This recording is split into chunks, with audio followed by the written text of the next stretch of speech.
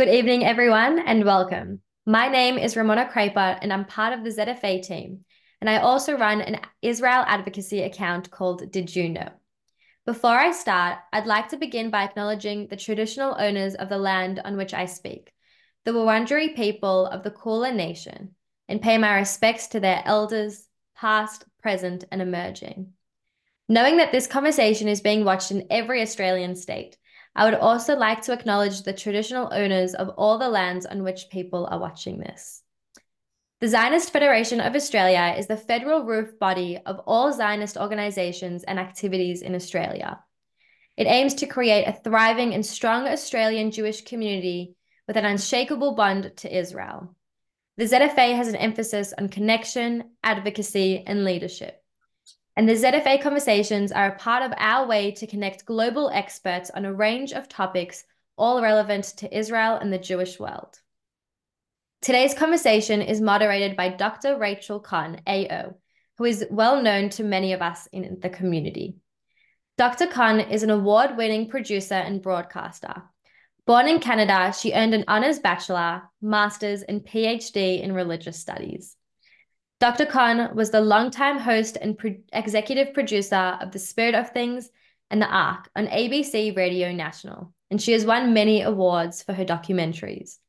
In 2013, she co-founded the International Association of Religion Journalists, for which she served as vice president.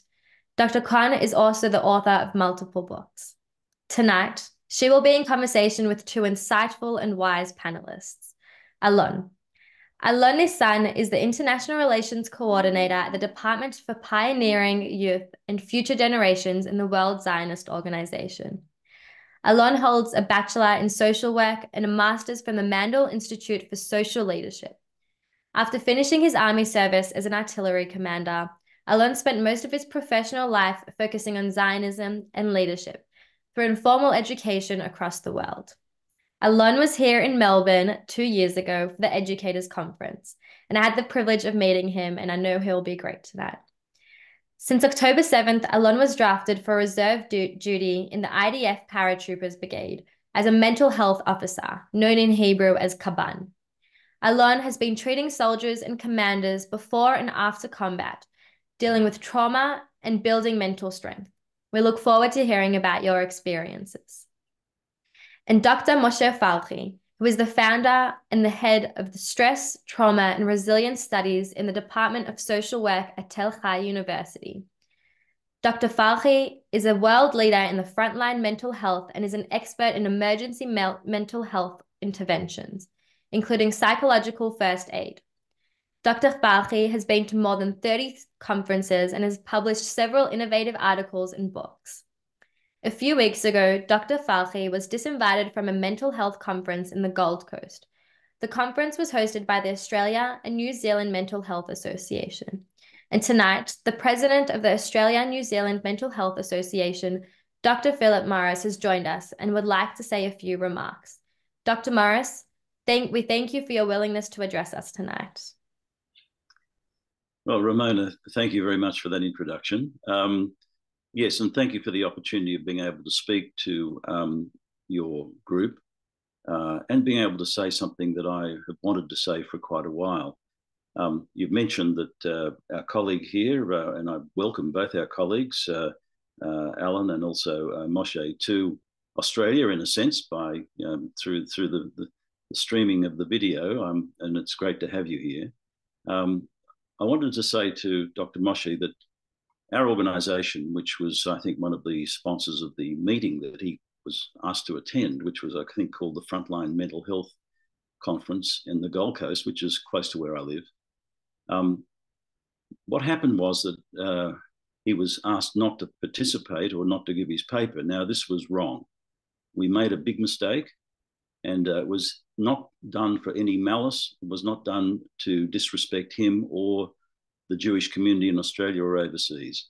It was a decision made by people who felt that this was the right thing to do when they'd been basically given a whole lot of attacking material from people who were very pro the Palestine cause and were trying to, in a sense, make the conference a very difficult place for anybody to come to unless Dr. Moshe had not been invited. Now, a mistake was made. We apologize for that. And I personally apologize to Dr. Moshe for what happened. And I apologize to the Jewish community in Australia and overseas because it's caused great hurt. And the reality is that we should not be taking people away from conferences for any reason when others try to sort of force their opinions on us and force the conferences to do things that they shouldn't be doing. So we certainly apologize for that. I apologize for that. We're trying to make good on this. We're giving, of course, Dr. Moshe all his expenses in terms of airfares and accommodation back, so he's not out of pocket. And we're trying now to see whether he can give us the talk that everybody was coming along to listen to, which is, of course, the talk that I think he's probably going to give a bit tonight on what he's doing and the wonderful things that he's doing to help people in frontline mental health situations, both in terms of police, ambulance, firefighters, and in the military. And so we're hoping that we'll be able to get him to speak probably by video to the people that would have otherwise heard him had he not been asked not to participate in the conference. So I thought I would like to say this so that everybody's very clear about the fact that we very much regret what happened, and we regret what happened in the sense as a consequence to the Jewish community in Australia and overseas. That's what I wanted to say, and it was said with great humility and also very genuinely. So thank you very much for the opportunity to do that. I want to now go over to Rachel, I think. Yes, Dr. Morris, thank you very much for participating this evening, and I am sure that Dr. Farchi would have some interesting comments to say in response to your apology and your sincere statement that a mistake was made. I'd like to ask you, Dr. Farchi, how you take this particular response from Dr. Morris.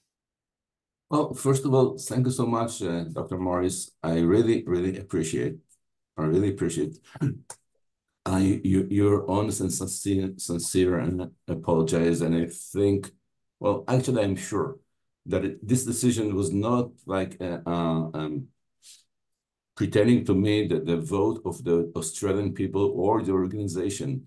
It was because of this huge amount of threat that were accepted or transmitted by those organizations. And well, I think that in my behalf, really, I would like just to put this aside and to move forward.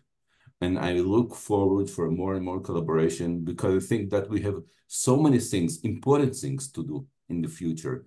And we cannot allow this, group of people to disturb us. So I agree.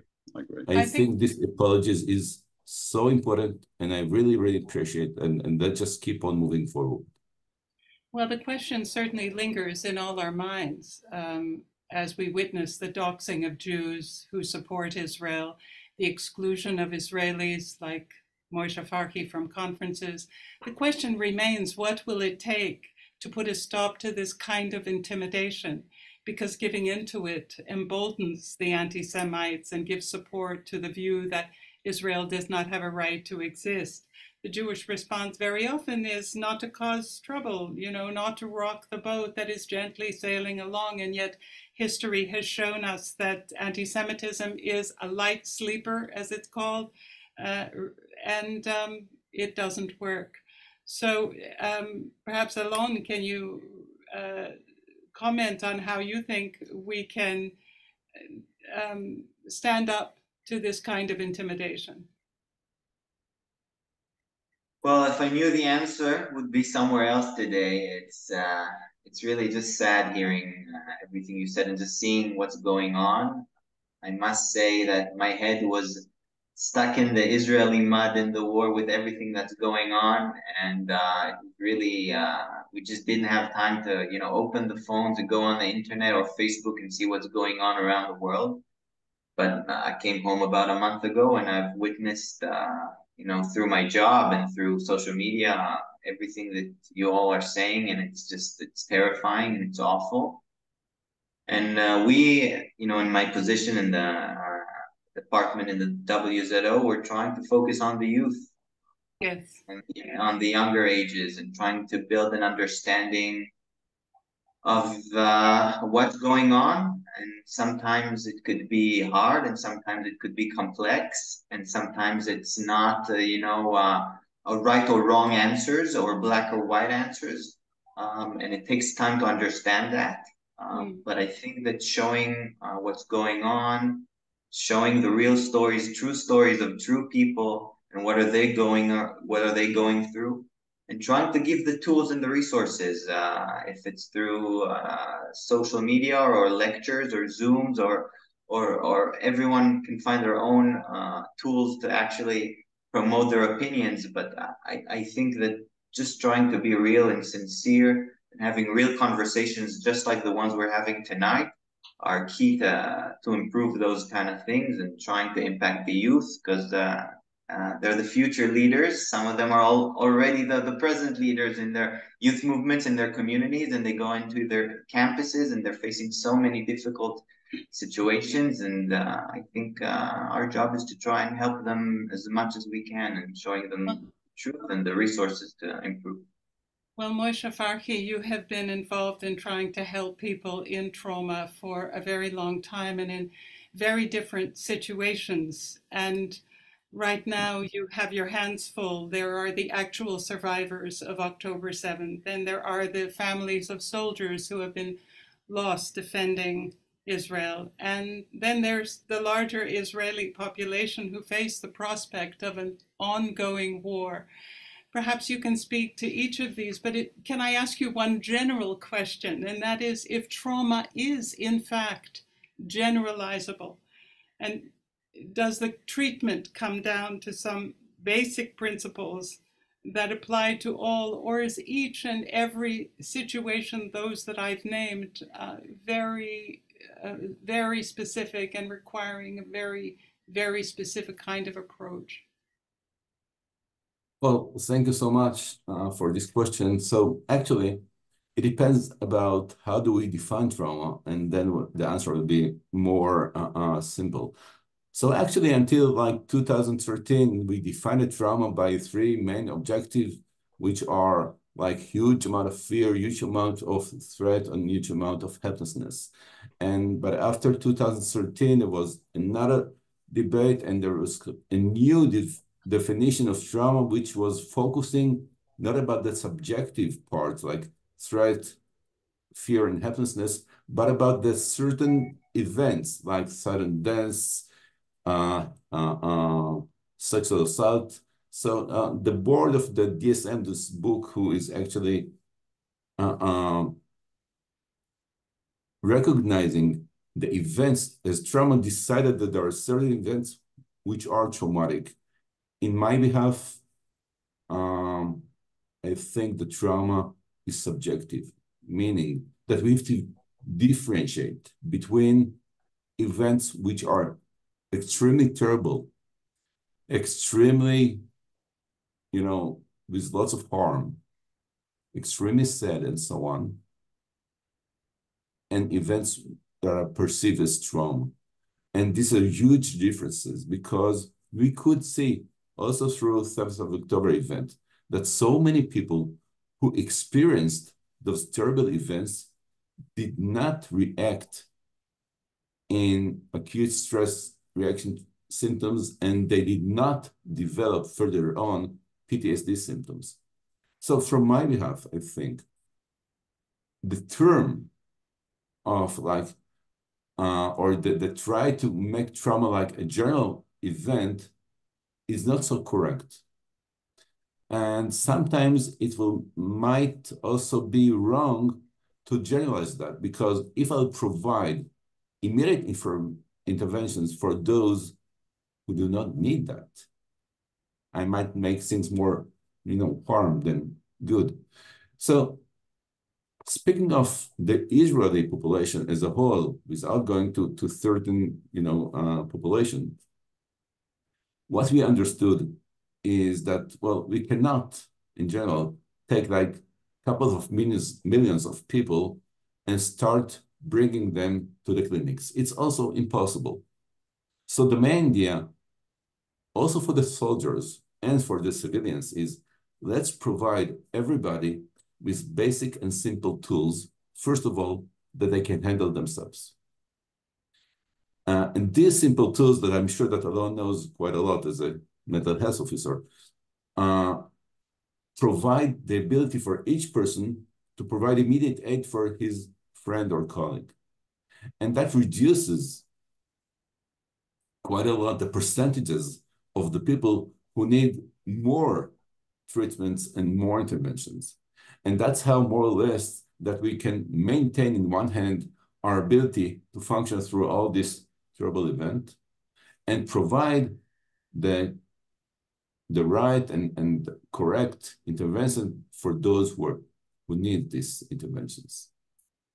Well, Alon, you have described yourself as a people person and an optimist, and no doubt this helps you working with soldiers, especially those who are about to go into the fray, and also speaking with those or treating those who have come out. Now, I know there must be much more than sort of gung-ho, go in there. How, in fact, do you prepare young and perhaps older men and women who may never see their families again? I mean, this must be front of mind for many of them.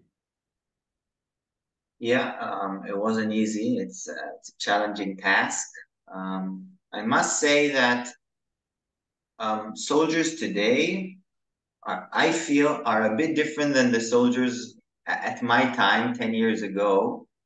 A lot of them say that they're more afraid of post-traumatic stress disorder than they're afraid of a bullet or being killed or injured. They're terrified at being suffering from post-traumatic stress disorder.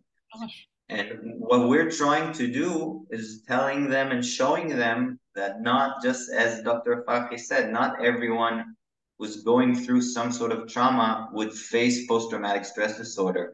And sometimes you can even grow from a trauma and be stronger from a trauma and discover things about yourself that you didn't even know, about your strength, about your resources, about how you can work during really stressful situations. So we're trying to show also the good things, if you can say, that could come out of trauma. And trying to really normalize their thoughts and their feelings, saying that it's okay if you're not sleeping that well after an occasion. It's okay if you're not as hungry as you used to, and you have some sort of flashbacks or things that really, really scare the soldiers. We're really trying to normalize their feelings and say that, you're going through a war, things that are so difficult, they're just, it's unbelievable just to try and understand what they went through on October 7th. And every feeling that they feel, every situation that they're in, it's fine what they're feeling. We're there to help them and escort them along the way, but really, really normalize their thoughts and their feelings is key to what we're trying to do. I heard a survivor of the kidnapping this morning, Moran Stella Yanai.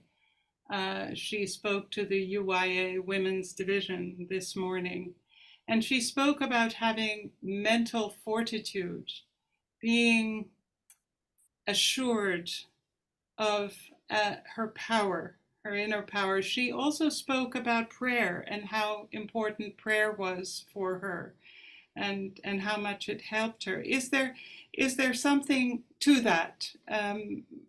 We've certainly sometimes heard from our parents, Holocaust survivors or grandparents, about what it was that allowed them to survive traumatic situations. But I wonder how easy it is to talk about power when you're in such a powerless situation. I think that what we try to do as mental health officers is first, before the war, before the actual combat, preparing the commanders, preparing the soldiers, trying to prepare them for what they're going to witness, whether they're going to smell, whether they're going to see, trying to give them actual tools before what's going on, and later being there during combat. They're not fighting 3 weeks in a row. Sometimes some soldiers go out of the war zone and get some sort of first aid, mental first aid, and then after combat, giving them again some sort of closure, some sort of treatment. So we're trying to be there along the way, across the way, and giving them that support. I want to say another thing. One of our focuses is about talking about their why. Why are they here? What is the source, their motivation on what they're doing? Some could be religious, some could be Zionism, some could be their families, some could be the brothers in arms and the people that they're fighting with. Everyone has their own motivation. It could be releasing the kidnapped. It could be, anyone has a different approach to it. And we're trying to tell them, think of why are you here? What is your motivation? And I think that's a very, very strong sense of strength, mental strength, once you're in combat or in a situation that your life is at risk. Dr. Farchi, you have also been writing about the importance of compassion and action, and these are two possible kinds of responses to trauma. It's very difficult for people here in Australia. We feel immensely sad and immensely sorry, but really it seems to me the best way we can possibly assist and keep our spirits up and keep the spirits up of Israelis is to do as much as we can. It's kind of the action side. What have you found in terms of the effectiveness of the sort of passive, compassionate response versus the active response? So, well, I believe that one of the most important thing is timing, what to do when. And through the immediate crisis or through the immediate threat, the main idea is to be active and effective.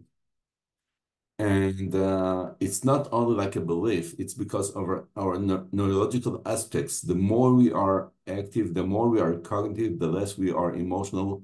So the more we can function well. So during the immediate phase, we are less compassionate and more proactive. And this is in order to enable us to be able to move forward and to handle the situation as best as we can. Moreover, if we shall be more compassionate to a person, soldier, civilian, who is right now under threat and needs to function, we should actually, unfortunately, reduces the person's ability to cope with the situation. So in terms of timeline, on the first timeline of the situation, let's be more cognitive, less compassion. Going forward, we need to keep in our mind two things. One is, what is the main goal of our intervention?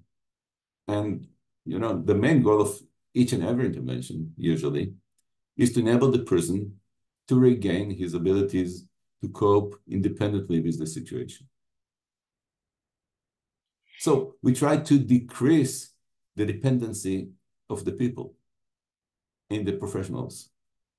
We try only to provide them with abilities to handle themselves with the situation.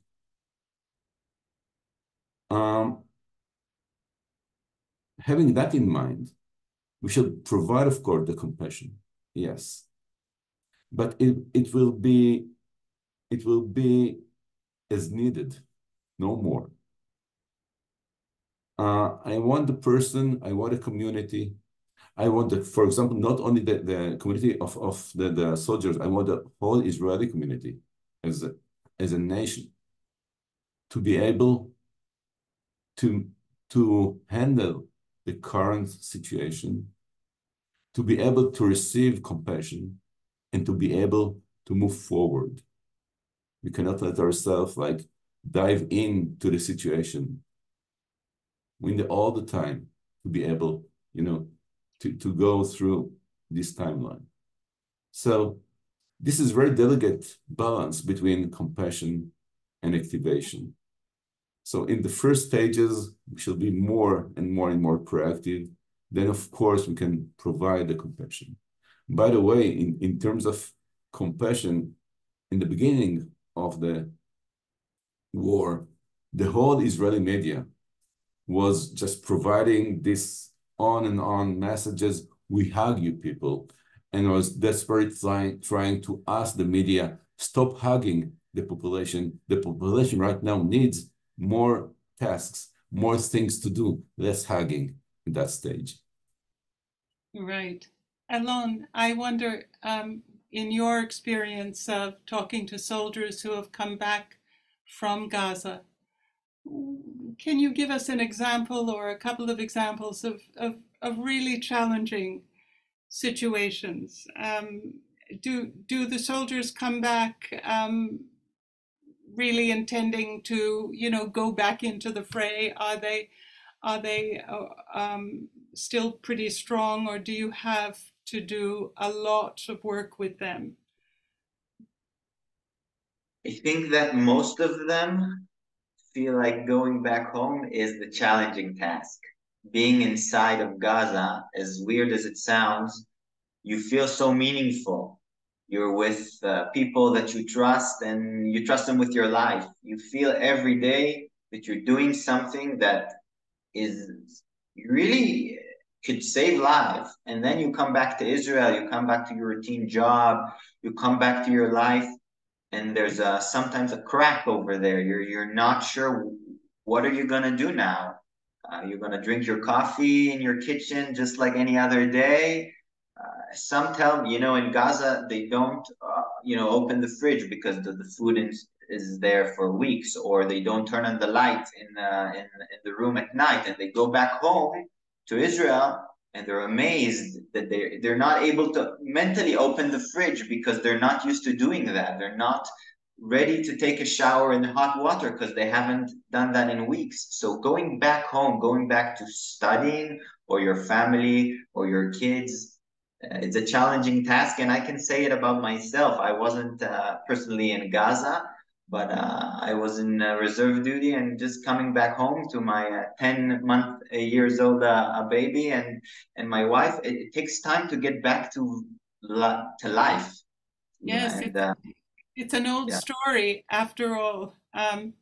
This is the typical situation of veterans who feel like they are still in another world.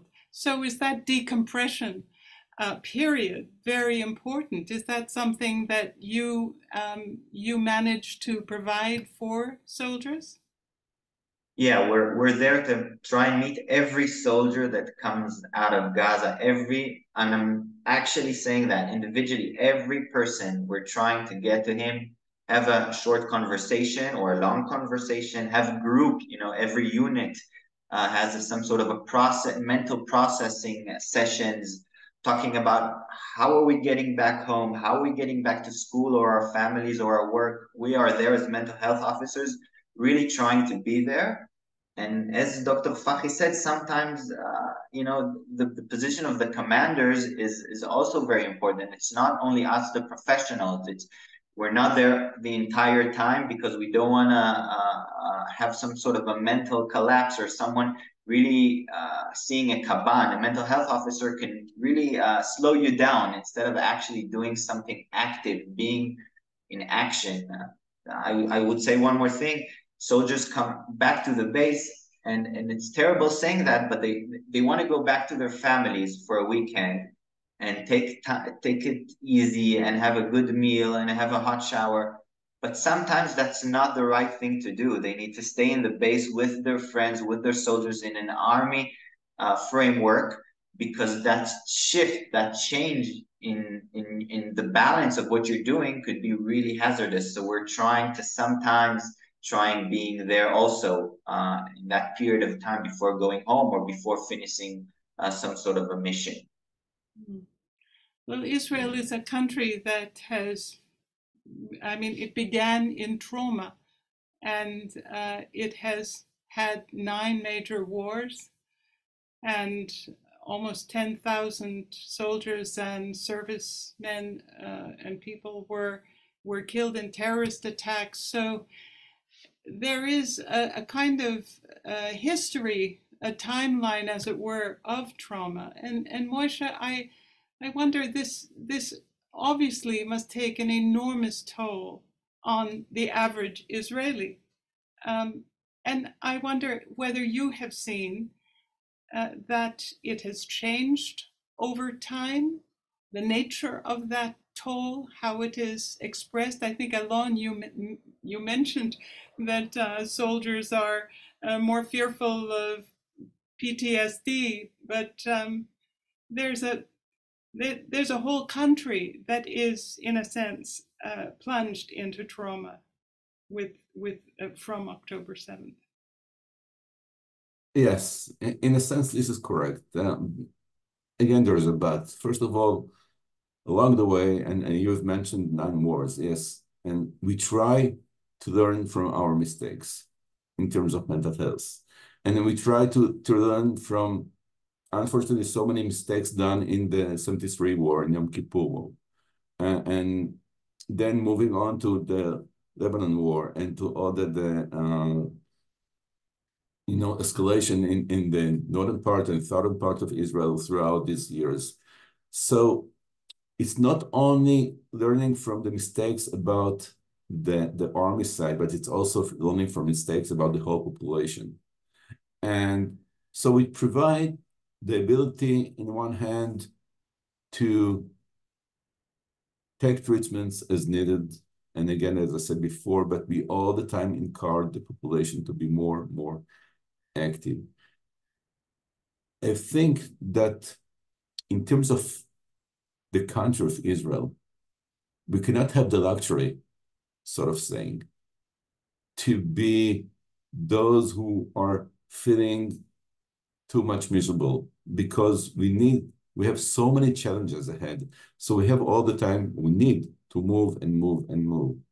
But Israel population, as I can see in trying to make it general, kind of understands that so many things are out of our control, but other things are very much within our control. Our ability to control our lives, the family, schools. So we try to look for things that we can control. One of the things, for example, that we've done, not from any war or any kind of escalation, but from the COVID-19 situation just 2 years ago, was that in any events of uncertainty, let's look for the things that can be certain. For example, if I cannot plan the next 2 weeks, I can plan the next 2, 3, 4 hours ahead. And we try to look for the things that we can control, and sense of control increases also our self-efficacy, our ability to act, our self-confidence, and many, many other things. And this is also in terms of general population, for example, encourage those soldiers that Alon was talking about to shift back into routine. So we understood that for so long time, we've trained our people to shift from, routine into emergency. But we didn't give enough thought how to do the opposite, how to shift the people from emergency into routine. And this is totally different game, totally different situation, mentally, physically, socially. So what Alon was talking about is so correct. We need to do this shift in a process. From the emergency to routine should take or takes much longer than the immediate shift that takes seconds from like routine to emergency. This is totally different things. And we have understood this. I'm happy to say that. And that is why Alon was describing this process with the soldiers, but we are doing the same thing with the community. We prepare the community, to shift back into their routine in the process. Well, you were nodding your head. Did you want to add to that in any way? For me, it's a good feeling because if Dr. Farchi says that we're doing something right, then I can sleep well at night. It's such a big honor, and I think even in the personal aspect, it's really not easy. October 7th, I was home with my family, with my little boy. I wasn't planning on going into the army for 4 months and having, I'm not even a social worker on my day-to-day life. I work at the WZO. So it's not even my primary profession. And just like that, in a push of a button, you got to shift yourself mentally and say goodbye to your family and drive your car to the base, not knowing for how long, what are you gonna do, and it's really, even someone who really deals with mental strength, it's a challenge. I remember myself in the car saying maybe I'll drive a bit slower, maybe I'll just take a little bit more time because I don't want to get into the base, because once I'm in the base, that's it.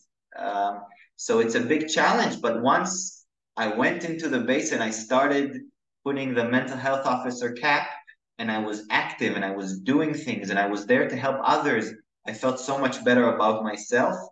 And it's just, you can see it on every little thing that you do. It really makes a huge difference, just being active. It could be sports, it could be anything that you can do that feels like you're doing something and not just staring on your phone, social media all the time. Even the soldiers, some of the soldiers are 18, 19. They saw all the videos of what's going on in October 7th, and then they were called to duty. So it's such a terrifying task to do once you're 18, and that shift mentally is one of the hardest challenges, I think.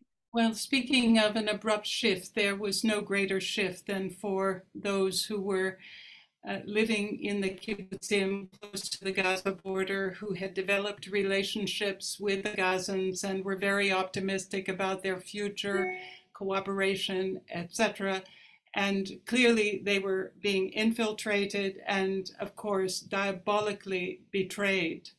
And my question is, how, for one thing, how could there have been so much naivete around the relationship between Israelis and Gazans? I mean, that's a big question that I think many people have. How could they have been so naive? How could their ideals of peace, the Shalom Achshav movement, which we all know about, how could it have so thoroughly shifted their sense of reality and therefore made them so extremely vulnerable?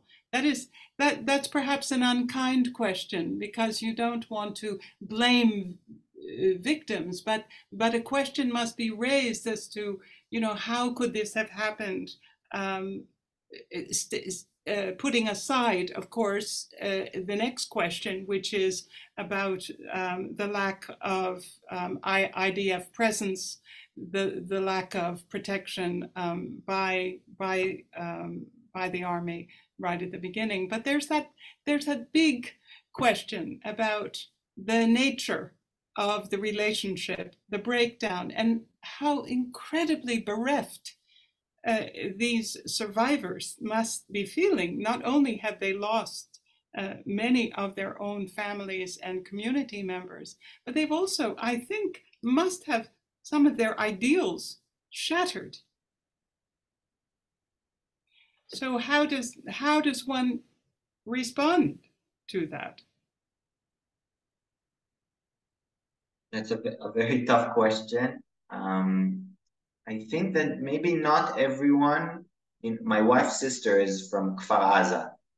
She lives on that kibbutz, and at that day she was in a shelter for 36 hours, fighting for her life. And I'm not sure she's in Kfar Aza because of Zionism or because any other values. She's there because her boyfriend's family is from there. And I feel like, I was there 2 weeks before October 7th. I was in Kfar Aza. It's a paradise. It's green. It's beautiful. There's a strong community. You ask yourself, wow, this is a remarkable place. This is really heaven on earth. And then 2 weeks later, it became hell.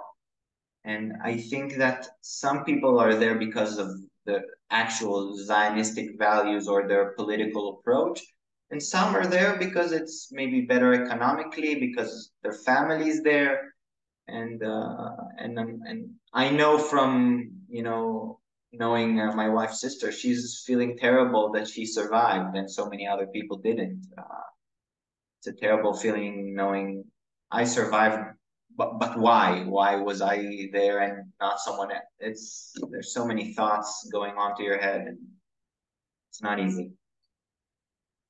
Moshe, I don't know whether you want to respond to that, but I also have another kind of question for you, and that is that there is, of course, a strong political dimension to this tragedy, which will become perhaps more apparent as the inquiry into the handling of October 7th reveals its findings. There must be a great deal of anger, mostly at Hamas, of course, and the PA, but also at the government for somehow not protecting, not preventing, having the soldiers in the wrong place at the wrong time. Anger is there. So as a social worker, as someone who understands trauma, that is not only the feeling of helplessness, but also rage at what has happened to you. Can anger be, positively channeled? How can Israel get through this with your help? Well, I'll get back just for 1 minute to the previous question that Alon was responding. You used the word naive, but I guess it's a mixture of being a bit naive. There is faith, there is hope, there is a belief that a person who is next to me, just over the fence, is a person also who wants to raise his children and to have his family raised up in peace. And then came October 7th. And it dropped a huge bomb, like 5,000 tons on our country, and mainly on those villages around Gaza. And what we understood almost immediately is that, again, during the immediate stage, we didn't have the time nor the ability to deal with this naive situation. We had to cope with this situation. And what was very interesting was that we understood that we, not only as a nation, but we as a people, has a huge amount of defense mechanisms that enabled us to cope with the situation. So part of the people succeeded just to go through. Others describe the events more as technical events, less as experience. Others describe that they succeeded to freeze, and that's how they succeeded to survive the situation. But we studied that we have to respect this defense mechanism, even though they last longer than it's needed. Meaning, if there are people right now, 5 months after, who still keep on being surrounded by their defense mechanism, let them be, as long as they function okay, as long as they do not suffer from any kind of intrusive thoughts and so on, let them be. And maybe going back, one of the defense mechanism maybe wasn't so helpful was, and maybe still is, to believe that the people on the other side of the fence are not Hamas. They are forced by internal forces to be cruel and so on. And I think those who wants to go back to villages in next to the border is not only because of they will feel more secure because there will be more army and so on and more security. It's also because they believe that this evil is not everywhere. And eventually, there are people on both sides that want to live. In terms of no, I'm not a political person, and my political view is not part of it. But there's a huge sense that all the security organizations, everyone, and of course, the government failed to provide the basic security for the people. And there's another sense, generally, there's another sense that these things needs to be taken care of. At the beginning of the stage, we just wanted to, to fight back. Now there is a time to understand whatever happened before and to have our lessons learned. So it won't, There's a question here from will not David. happen again. Oh, Yes. sorry. That it will not happen again. And that is why there's an ongoing movement in Israel, ongoing on and on and on. First of all, towards the government, let's understand whatever happened politically, towards the whole security forces in Israel. Again, let's learn what happened, let's correct. And I think that these demands are quite right, regardless our political view. There is a sort of elephant in the room, which, well, there are quite a few, but it's a very crowded room. But one of them is, of course, the enormous death toll that has resulted from the way a heavily populated Gaza was used as a launching pad for war. And of course, it breaks all international conventions on war, and yet it has worked for the Gazans up until now. Now there is no hiding. They have died in their thousands. And my guess is that Israelis do not take this lightly. And Alon, I wondered how do the soldiers you have spoken to respond to this dilemma that they need to crush Hamas? There's no doubt about that. And yet there is this enormous death toll. Do they speak to you about it? Is it something that comes up? Yeah, it definitely comes up. Every discussion with a mental health officer, a Kaban, is confidential. It's not something that we're allowed to pass forward to the commanders or their families. So a lot of issues raise up in those conversations. Some of them are, fear of battle, fear of fighting, and what would my brothers in arms say about me? And some of them is what we're doing the right thing? Is it my value set? yes, some soldiers think that things should look differently, and some don't. They're 18. Some of them just, they don't even think about it. They think about different things at all. And I think it's a very complex situation. And some soldiers that were inside saying, we maybe needed to do something differently. Maybe we should have acted with more force. Maybe we should have acted with less force.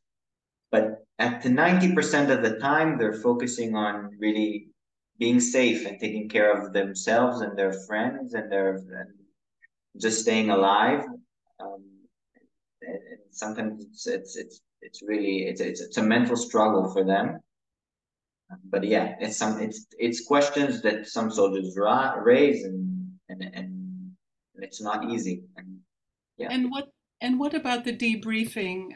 There is a question here from Hate Weiner about the debriefing with hostages. How extensive is that? Moshe, do you know, or Alon, do you know how that is going? I don't know. Maybe Moshe, Dr. Farchi knows. Yeah, well, Moshe is enough. Yeah. It depends what kind of debriefing we are talking about. Because there's the classical debriefing. It's like a psychological technique published by Mitchell and Eberle in 2018, no, 1984, 1985. And we have like 5 meta-analyses of this technique that shows that on the best case, these techniques, it's like a group discussion, did not succeed, did not make things better. And the worst case, that those who experienced debriefing had more PTSD symptoms than those who did not have debriefing. And one of the reasons for that was that the classical perception of debriefing included mainly two rounds. The first round just tell us what happened. The second round was tell us what did you feel when it happened. And the third one was tell us how did you cope with the situation, more or less.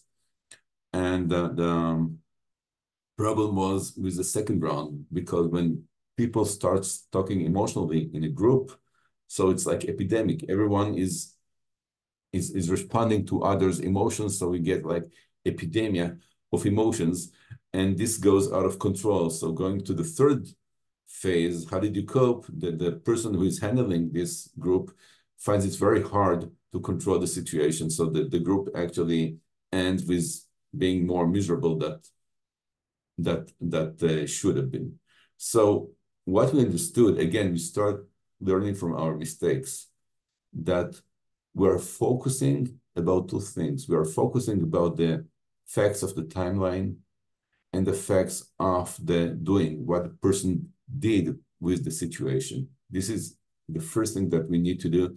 And we understood, again, learning from our mistakes, we understood that one of the most important things that we need to have from the person to the group, to the community, to the state, is putting every fact in its chronological place, emphasizing the ending stage. So the more we are less confused, the more we can cope and the more we can function. The more we are confused, so we start getting more and more intrusive thoughts because of the confusion.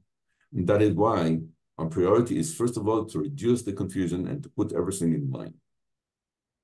Gosh, talking about confusion, I cannot help but think about the division in Israel that we have read quite a lot about between the judiciary and the government. This has been quite an aggravating split in the country. And Steve Holstein here has asked a question about how much that sort of division, and perhaps it relates to the problem of confusion, how this impacts on the trauma felt by civilians and soldiers alike. Alon? I think that once the unit is together, there's no confusion. You ask yourself, Why can't we act like this as a society? I'm fighting alongside a religious Ethiopian, someone from the periphery, someone from the city, someone who has completely different political approach than me. And we're all getting together perfectly. We're willing to sacrifice our lives together. And then once we're out of battle, we split. Everyone goes a different direction, and then again everything is confusing. Again, everything is so problematic in our society. So it's a big challenge. It's a big challenge. I want to say again, I've dealt mostly with soldiers in their mandatory duty. Most of them are 18 to 21. They're not into those kind of things. They're not really dwelling into those issues, political issues. They're really focusing on different things in their lives and how to be a better commander or a better soldier, or how to get out of the base in the weekend and find a date or whatever.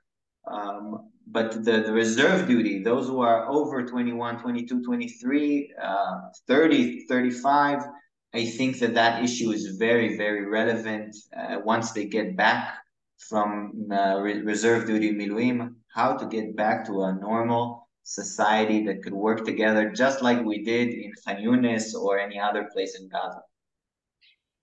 Alon, you might have gone halfway to answering this question that David Schulberg has put forth, and that is, and Moshe, you may be able to comment on why this is the case. I don't know where he got his information, but last year Israel soared to the 4th place in the global happiness list, highest since ranking started. So what does this suggest about Israelis and the kind of trauma that obviously is also part of their existence, of the reality of keeping Israel alive and healthy, strong country? Did either of you ever suspect that Israel was, up there in the top of the happiness stakes? I'll answer. First of all, when you come to Israel, in general, you see a very nice country. You see really a country which is so sophisticated with so many things and so many great people and you can see an optimistic country. You can see an optimistic country. And the 7th of October made our country not that optimistic. And I just want to relate to another elephant in the room, talking about the confusion that you're talking about. Sometimes there are people that their interests are to keep this confusion. And because, political views and so on. So, and going back to your question, we want to go back to our optimistic situation. But we don't want to go back, I think, as a nation, to our naive situation. So we have to balance between these two.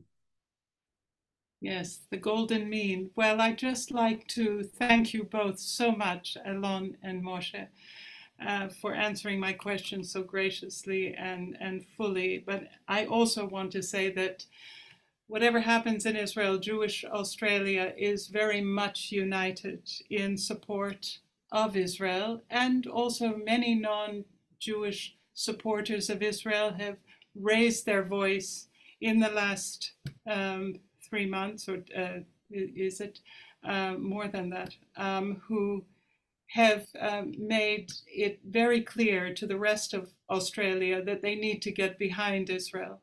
And we have been very grateful for their support as well. So I hope you feel some hope from us. Thank you so very much, Alon, Moshe, and Rachel. I was very, very privileged to be in Israel a few weeks ago as part of the ZFA Young Leaders Mission, and the spirit and the resilience of the Israeli people and how they just bounced back is honestly something that needs to be studied. And Dr. Farchi, that can be your next project. I just want to say, the three of you, your passion for the future of Israel and its youth who have been hit so hard in the past few months is truly inspiring. You have enlightened us on the importance of the transition back to normal life and have given us an insight into the lives of our brothers and sisters in Israel and in the IDF and the struggles that they are facing from both a psychological perspective, but also an academic perspective, which was a very beautiful combination. And I just want to say that you've also given us a lot of hope about the way that we can move forward and create a stronger community and a stronger Israeli community. And we can't thank you enough. And we are also just very thankful, and I have no doubt that the Israelis too are very thankful that they have you by their side, guiding, strengthening, and empowering them. You are all the epitome of mutual responsibility, and we can't thank you enough. And thank you for sharing with us your stories and your experiences. Just know that, as Rachel said before, we are here, the Australian Jewish community. If you ever need anything, we are always there to support you. Just a reminder that the next ZFA conversations will be on April 14th, so stay in tune. Good night, and Am Israel Chai. Am Israel. Thank you.